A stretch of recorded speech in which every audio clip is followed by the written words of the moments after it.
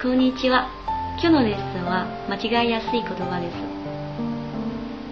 す。中国語を知らない人でも、漢字は日本語と共通だからといって、漢字から意味をつかもうとする人がいます。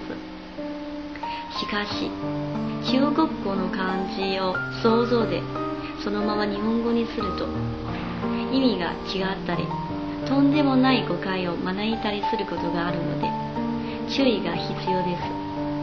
これからあのような単語をいくつ紹介させていただきます。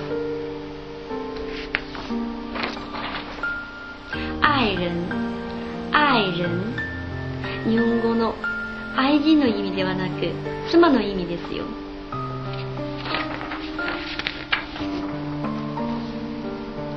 走、走。日本語の走るの意味ではなく、歩くの意味ですよ。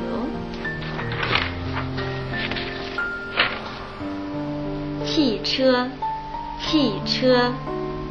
日本語の汽車の意味ではなく、自動車の意味ですよ。手指、手指。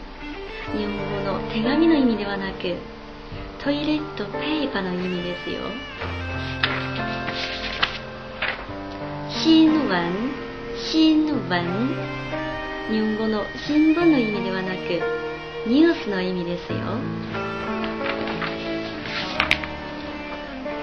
下水、下水。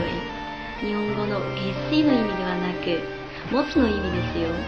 臓物の意味ですよ。皆さん、覚えていますか？